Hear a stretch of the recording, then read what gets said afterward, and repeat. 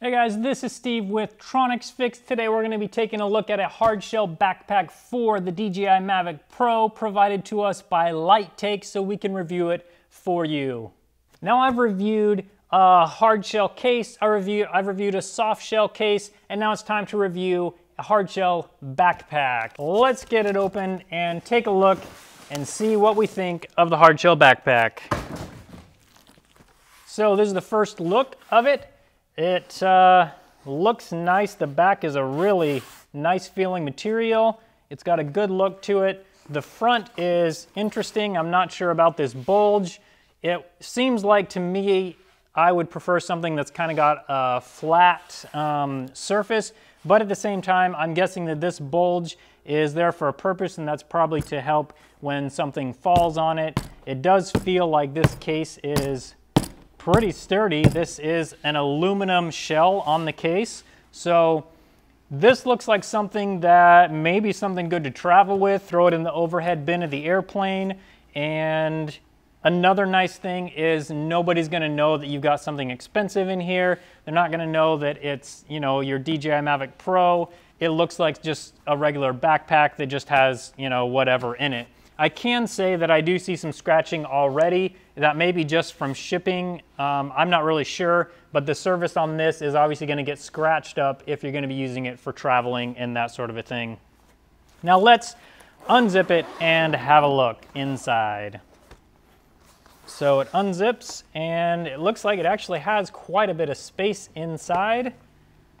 It's got some perfume, lily perfume inside.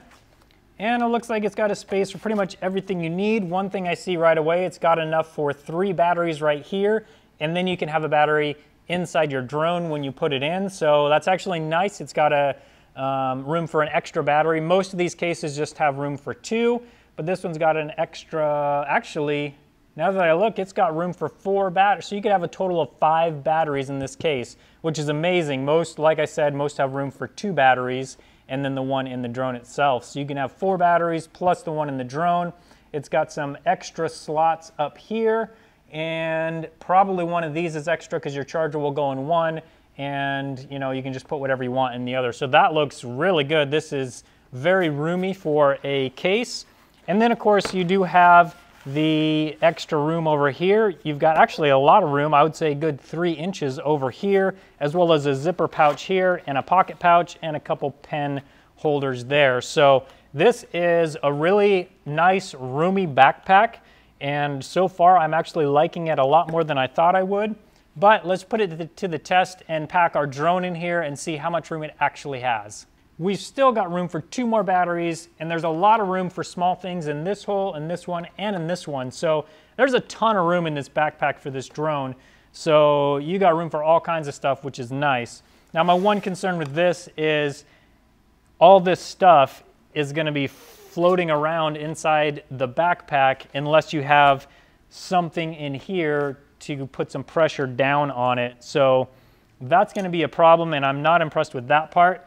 Let's zip this up and see how it feels.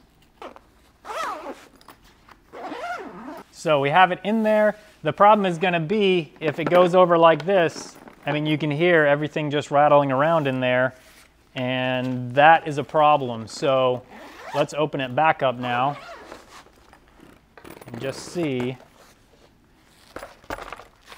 So all of the stuff that was in there, of course this stuff was in there loosely, so that's not completely fair to the backpack, but at the same time, all of this stuff, if it's rattling around enough, especially, you know, if you're going on an airplane trip or something like that, this stuff's gonna come out, all of it, unless you have, you know, a good amount of padding up here or something up here to keep it from, you know, coming out. So I definitely don't like that part about the backpack, but as I look at it, this piece of fabric right here is definitely going to help because it'll rest on these, but this could come out and anything up here could easily fall out. So if you get something like this backpack, you're going to want to put some sort of foam or have some way to keep this stuff in there so it doesn't fall out on your trip.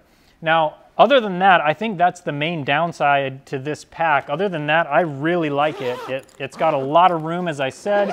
You can, you know, travel with, if you use an iPad for your Mavic or whatever you have, it'll fit in here, no problem. This is definitely the roomiest pack, and it is nice because it's got this hard case on the top, you know, so if somebody throws a suitcase on the top, it most likely is gonna be fine. I don't like the bump here, but at the same time, I think that really helps it reduce shock and probably makes it stronger for impact. So overall, Lightake, I feel like, did a pretty good job on this pack. I hope you guys liked this review of the Lightake Hardshell backpack. If you did, give it a thumbs up. If you want to see more videos like this, you may want to subscribe. I also have other review videos of packs and accessories and all kinds of stuff for the Mavic Pro. I'm going to be doing some more repair videos for the Mavic Pro as well, as I did just crash mine. So you may want to subscribe so you can make sure and see those videos. Leave any questions or comments in the comment section below, and I'm happy to answer them when I get a chance. Thanks so much for watching, and have a great day.